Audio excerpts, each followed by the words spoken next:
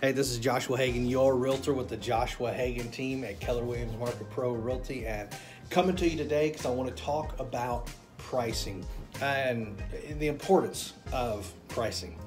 When I talk to sellers about pricing their home, many of them look at me and they say, hey, okay, Josh, we get it, that this is market value, is what you're telling us, but we know that most buyers, they're not gonna offer market value. They're gonna offer us lower. They're not gonna pay us what our asking price is. First off, that's wrong. There are a lot of buyers out there, they will give you the price that you make your offering price as long as your offering price is market value. They'll do that. I've seen it time and time again.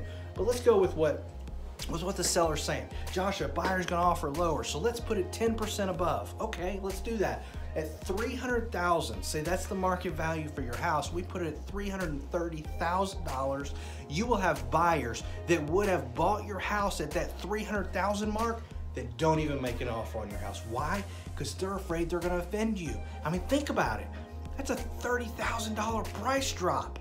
They think that you're just not even gonna look at their offer, so they don't only that, but you're also missing out on a whole slew of buyers that never even see your house because they don't put their price point to a point where you're at, because they think it's out of their price range, when the reality is it's not. My average time on the market is actually 83 days. That means the time that we put your house live on the market to when the title company gives you your check.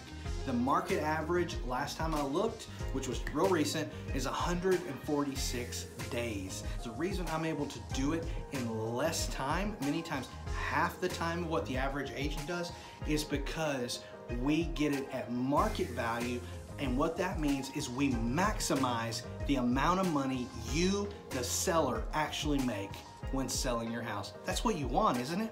You want to maximize the amount of money you make. We put it too high, you're gonna miss out on all those buyers that would have given you the money you want because they think it's out of their price range, or they think they're gonna offend you by making an offer on it. We don't want people offended. We want you to make the most money you can actually make. That's what we're looking to do.